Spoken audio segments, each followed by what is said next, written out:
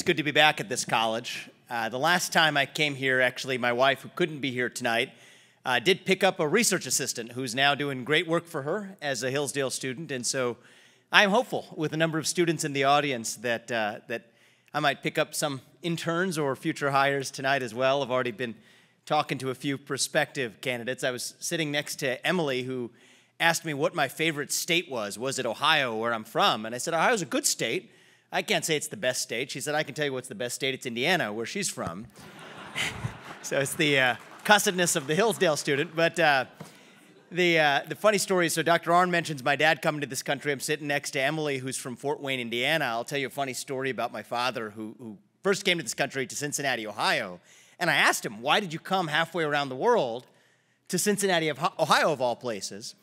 And he says that it was because his older sister had actually settled in Fort Wayne, Indiana, and he had to find a place that was close to her, which of course begged the question of why his older sister came halfway around the world to Fort Wayne, Indiana. Maybe it's because it's the best state, but the family joke is it's the only U.S. state with the word India contained in the name of the state. So, Emily, you reminded me of that story. Actually, a lot of what I'm going to talk about tonight picks up where Dr. Arnn left off, which was why my parents came to this country. The answer to that question relates to who we are as a people, and it turns out it's not a geographic space that we all roam as a different colored group of higher mammals doing what iPhones tell us to do on a given day. I know that's how it looks sometimes, but it is a vision of a nation that brought together a divided polyglot group of people 250 years ago. And the subject of my talk today is going to be the national identity crisis that we're going through today.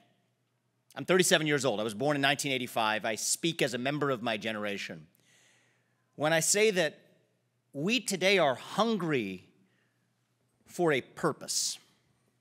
My generation, we are hungry for a cause. We're hungry for identity. At a moment in our national history when the things that used to give us that sense of purpose, faith, patriotism, hard work, family, those things have disappeared. They have receded in modern American life.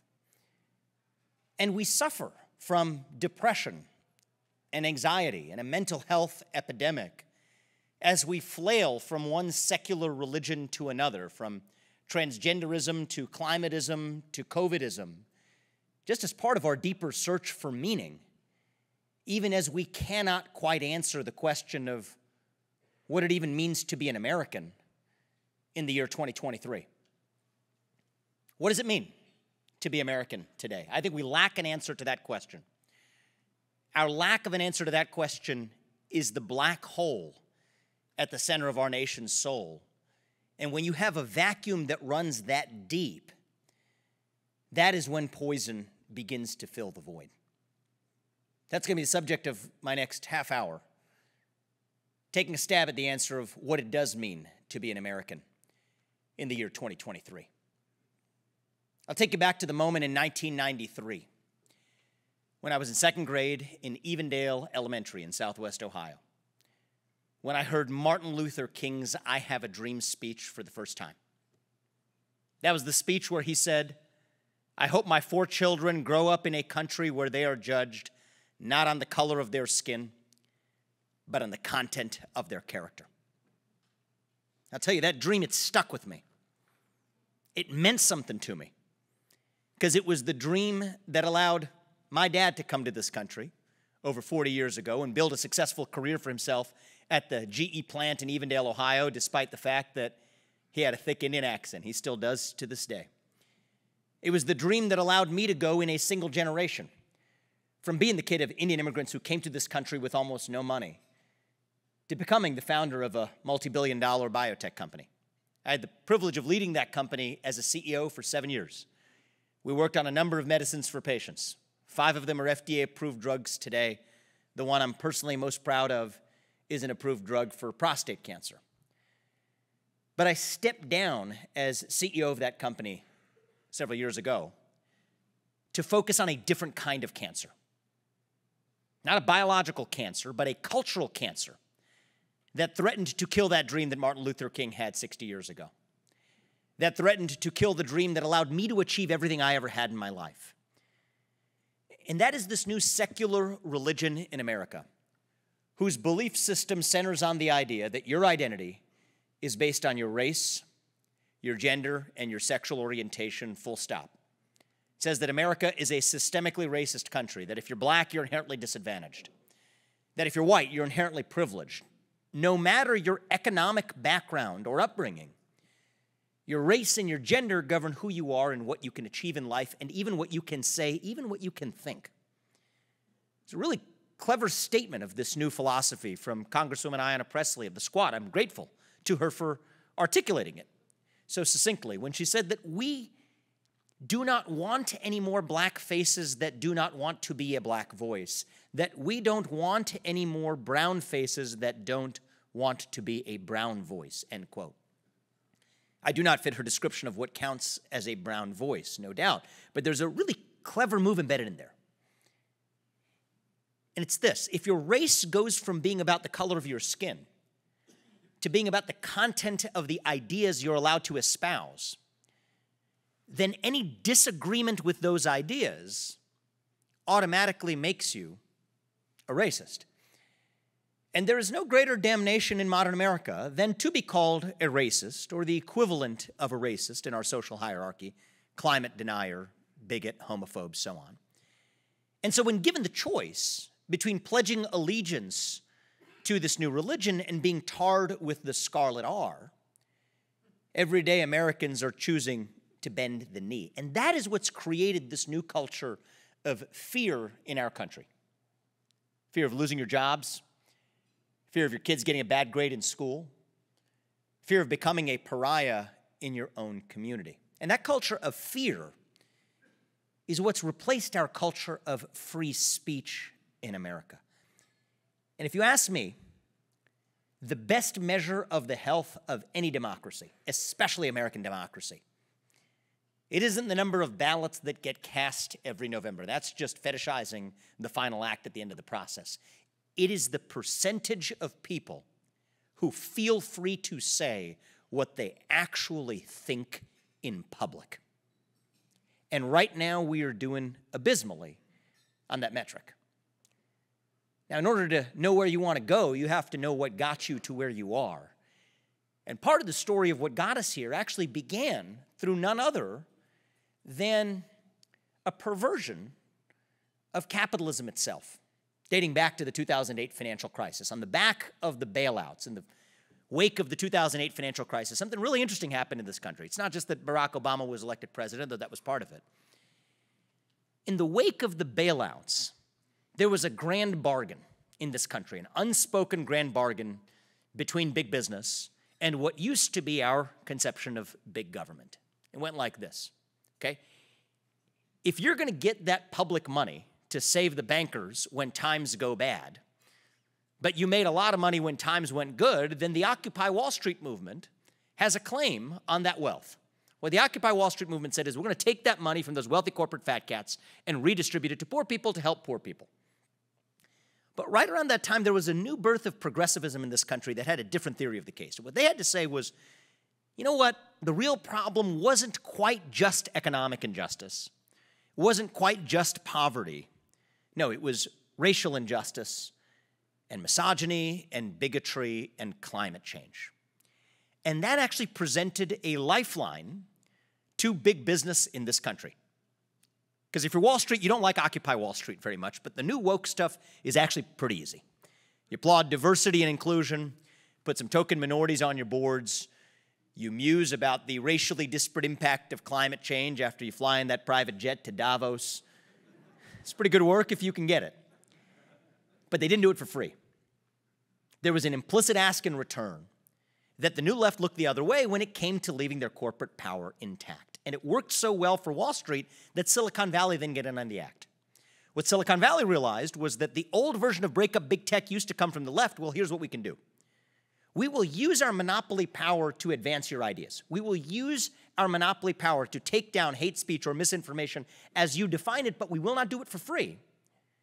we expect the new progressive movement to look the other way when it comes to leaving our monopoly power intact.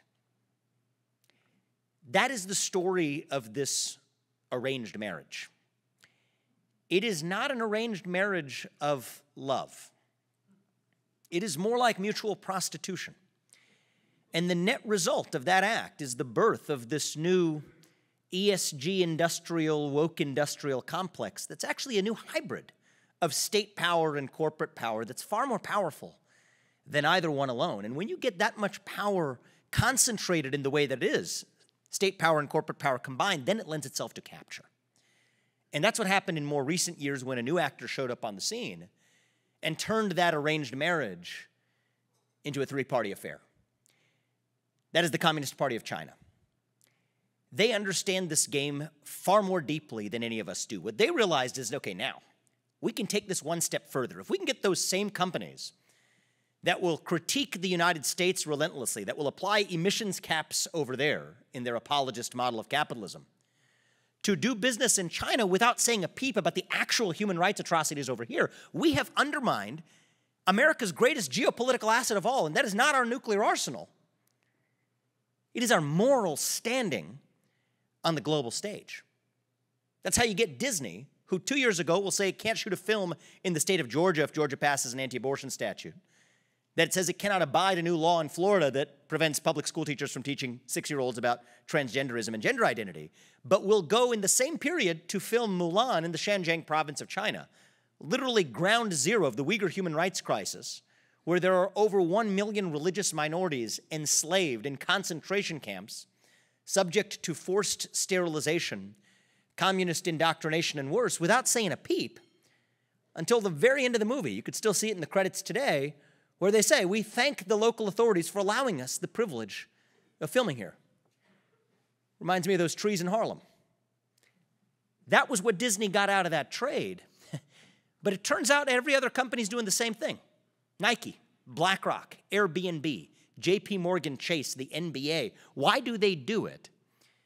The answer is actually really simple. It comes down to money. Because if you're the CCP, you build a great Chinese wall that prevents you from entering the Chinese market if you criticize the CCP. But if you criticize the United States or hamstring its economy with those emissions caps, we will roll out the red carpet. And so companies do what companies do. That is why Tim Cook and Larry Fink are Xi Jinping's circus monkeys. He will say jump, they will say how high, because it comes down to their bottom line. It is the direct product of a bipartisan consensus in this country back in the 1990s. Conviction in the faith of democratic capitalism.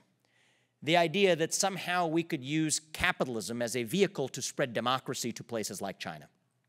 The idea that we could export Big Macs and Happy Meals and somehow that was going to spread freedom. Well, what they realized is they could turn that game on its head. We thought we could use our money to get them to be more like us. They realized they could use their money, access to their market, to get us to be more like them. Or even one step better than that, that they could use our money to get us to be more like them. Sending back those Disney movies and iPhones as Trojan horses to undermine the United States from within. So that is the problem, as I see it. The concentration of state power and corporate power that lends itself to capture, facing down a threat far more deep and dangerous than anything we've faced in our nation's history. The Soviet Union did not supply the shoes on our feet or the phones in our pocket. That is what makes our unique moment far more complicated than anything I think we faced in the latter half of the 20th century. So where do we go from here? My first view is that not all solutions will be delivered or ought to be delivered through politics. I think that market actors can play a role. Part of the concentration of power starts with the inappropriate government-coordinated concentration of capital. The three largest financial institutions and asset managers in this country are BlackRock, State Street, and Vanguard, three institutions who together manage about $20 trillion. That is about as much money as the United States GDP in three hands, the largest aggregation of capital in private hands in human history, certainly in American history. And yet all of those firms are using that money, with due respect, probably including money of most of you in this room, to vote for racial equity audits at companies like Apple or Scope 3 emissions caps at companies like Chevron, implementing political and social agendas that nobody voted for, using the money of everyday citizens to advance one-sided agendas that most of those everyday citizens actually disagree with. Actually, there's a really funny twist in this story. BlackRock is actually the firm that causes firms like Exxon and Chevron to drop oil production projects here at home. You might wonder if this might actually serve as at least one small step forward in the march against global climate change. Even then, you'd be wrong, because it turns out many of those same projects are still proceeding, only under different ownership, under the ownership of the likes of PetroChina, who's buying up the very projects that Chevron is dropping. And then you look up who's one of the largest foreign shareholders of PetroChina, and it's actually none other than BlackRock, using Chinese citizens' capital to own that company instead. That's how deep this problem runs, but market actors can make a difference.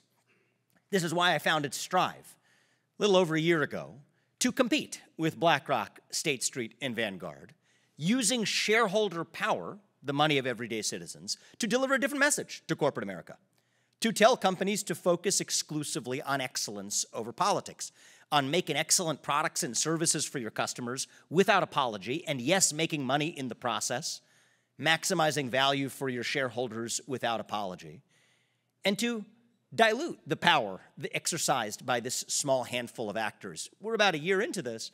I'll tell you that when JP Morgan Chase got into the exchange-traded funds business, it took them over a year, over 2 years actually, to cross $1 billion in assets under management. We crossed 500 million, $500 million in our first 3 months. I hope that this is just the beginning of a bottom-up revolution. I remember when we talked about this the last time I came here, we hadn't even gotten started, Dr. Arnn, and we're well on our way to hopefully driving that change through the corporate sector. But market solutions alone are not going to be enough to spawn the national revival that we need. I think we need an awakening of a new conservative movement, a new American movement in this country that answers that question that our generation longs for. What does it mean to be an American in the year 2023? Our inner animal spirit has been domesticated, it has been tamed by this new culture that rejects truth and embraces relativism, that rejects God and embraces secularism, that rejects democracy and embraces aristocracy, that rejects free speech and embraces censorship, that rejects equality of opportunity and embraces equity of results, that rejects excellence and embraces victimhood. That inner animal, it has leapt oceans to lift up countries like China on the other side of the world, while their culture of Maoist victimhood has leapt oceans in the other directions to hold us back. You know what I say? When we rallied, many of us did, behind the cry to make America great again, I don't think we hungered for a single man. I think we hungered for the unapologetic pursuit of excellence in our country. Thank you.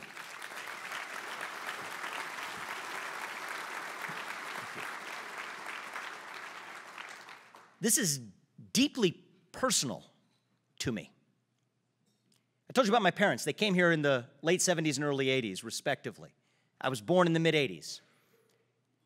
Had I been born 20 years earlier in this country, I don't think my story would have been possible, not in the same way. But what worries me is that had I been born 20 years later, I'm not sure my story would have been possible either. You see, to me, the American dream, it's not just about going from being middle class or not rich to making a lot of money. The American dream is about a conviction in your agency as an individual, a belief that you are more than the tectonic plates of group identity that move you, the genetics that brought you into this world, a conviction in your purpose as a citizen. That is really what the American dream means to me. And for me as a kid who grew up with a funny last name, nerdy glasses, skinny kid with a dad who had a funny accent in Southwest Ohio when I grew up, merit and achievement was our ticket ahead.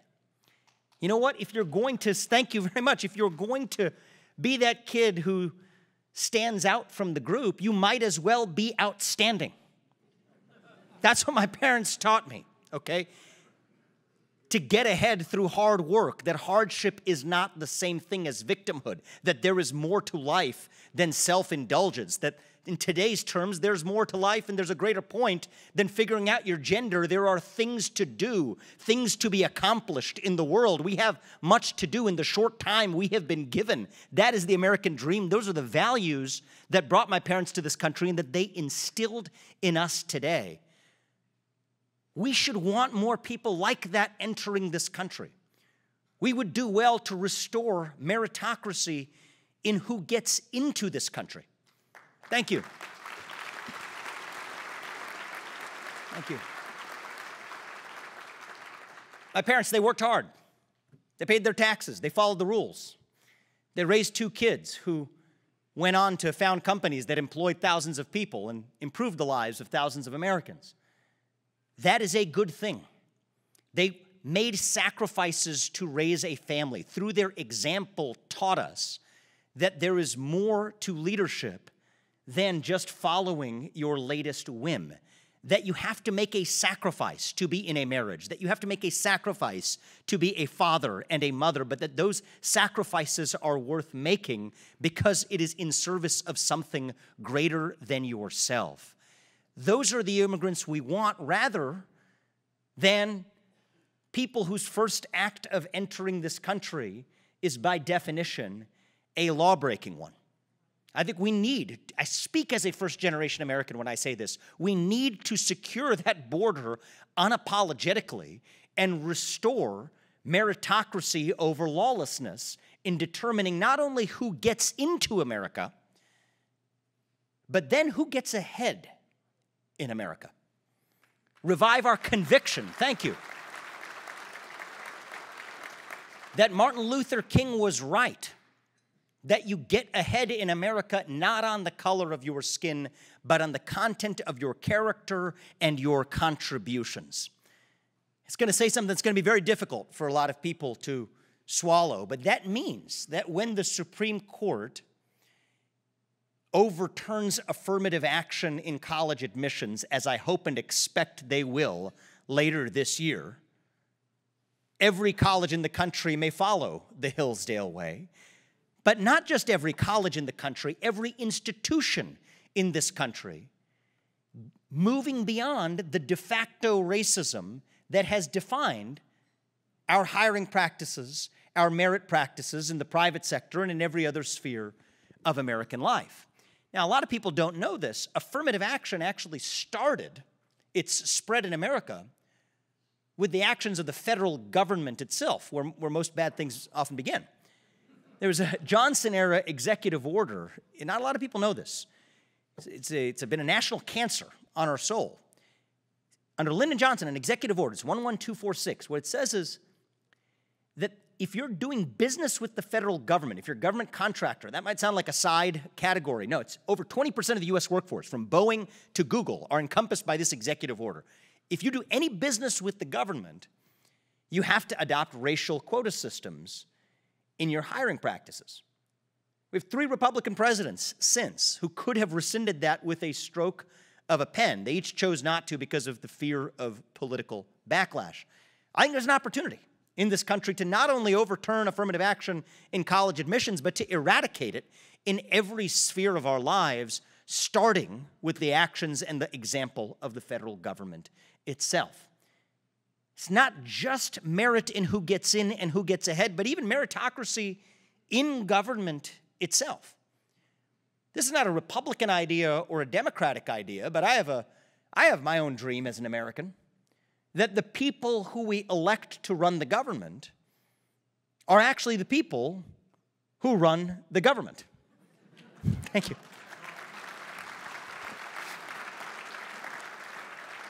May seem like that's not a lot to ask, but that's not the case today. Right? The next time you have an unelected bureaucrat like Anthony Fauci or Merrick Garland or James Comey, for that matter, who wishes to exercise political power that no one elected them to exercise, you need chief executives at the federal level and at the state level who will do what they're constitutionally empowered to do, to fire them, to fire the legions of people under them, to fire the managerial industrial complex around them. Because you know what? If somebody works for you and you can't fire them, that means they don't work for you. It means you work for them. It means you are their slave because you are accountable for what they do without having any responsibility for what they do. They will say that they have civil service protections in this country. Well, I personally view those as unconstitutional because Article 2 of the Constitution is higher in the hierarchy of our nation's laws than any law that Congress passed. But even if it were true that we have these civil service protections, it's got to be the top of a new conservative movement, a new pro-American movement's agenda in this country to repeal those civil service protections. And if you ask me, replace them with sunset clauses instead. To say that if you can't be a federal employee as the President of the United States for more than 8 years, that you probably shouldn't be an employee of the federal government for more than 8 years, no matter what position that you're serving in, and bring that fresh lifeblood not just into our country, but into our federal government. Now, one of the areas where I care about meritocracy is not just who rules in government, but the ideas that prevail in our society and in our government too. And we can only have a meritocracy of ideas in America if we embrace one of the foundational cornerstones of the great American experiment, and that is free speech. Free speech is a precondition, you see it right here, for the pursuit of truth. I personally believe free speech is also a precondition for peace in America. Because if you tell people they cannot speak, that is when they scream. But you tell people they can't scream, that is when they tear things down. Now, today, we have in this country a form of censorship that's not what a lot of people on cable television like to call it, big tech censorship. I call it what it really is. It is government tech censorship. It is the government using private companies to do through the back door what government could not do through the front door under the Constitution to censor politically disfavored speech. We need to abandon the slogans we memorized in 1980 saying that these are private companies free to decide what does and doesn't show up on their website. That's true if they're behaving as private companies. But if they're doing the dirty work of government, if it is state action in disguise, then the Constitution still applies, and these companies ought to be bound by the First Amendment to the Constitution of the United States when they're coordinating with the government to do what the government itself could not do directly. Thank you.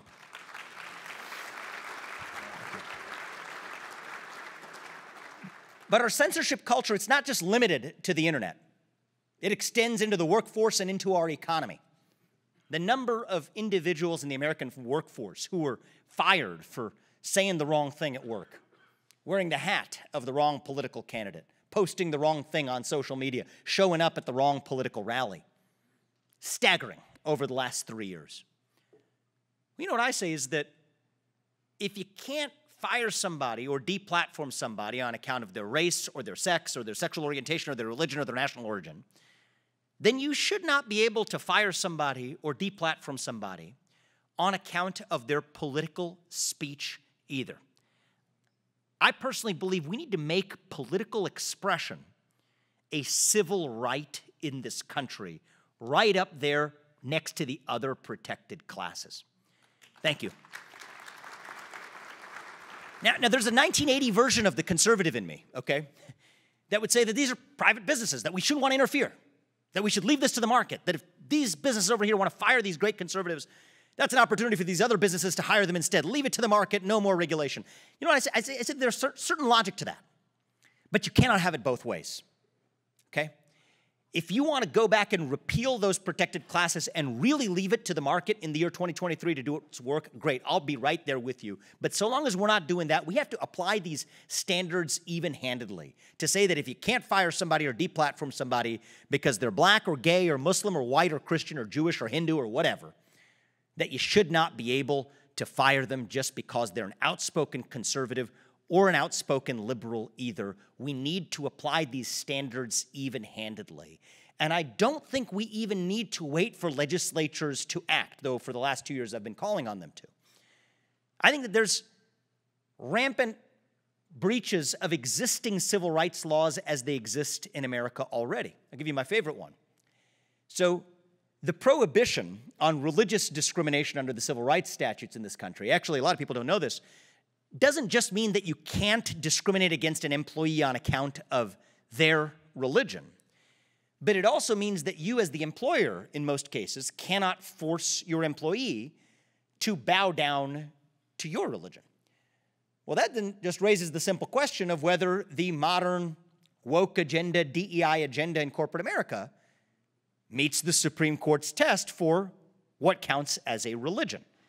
Turns out you go down the criteria the court has laid out, meets that test to a T. Certain words you can't say, clothes you can't wear, apologies you must recite, excommunication procedures that must be initiated. You know, secular humanism actually counts under the Supreme Court's standards for what counts as a religion. If that's the case, the modern woke agenda meets that test in spades. And so the good news is I think that there are opportunities not to just have to reinvent the legislative wheel, but to apply the laws that already got us as far as we already have. And I think if we're able to do those things, to revive the basic ideas that got us to where we are, that the people who we elect to run the government, that we're free to speak openly as long as our neighbors have the same courtesy in return, that you get ahead in this country not on the color of your skin but the content of your character, that you get ahead based on merit, that we put the merit back into America to say that you can achieve anything you ever want in this country with your own hard work and commitment and dedication and believe in that vision of the American dream, then we can take on the single greatest external threat that we will face in our generation. Okay. We face an enemy in communist China that powers our modern way of life. In China, there's no distinction between economic policy and military policy. They are two sides of the same coin. Now, we depend on China.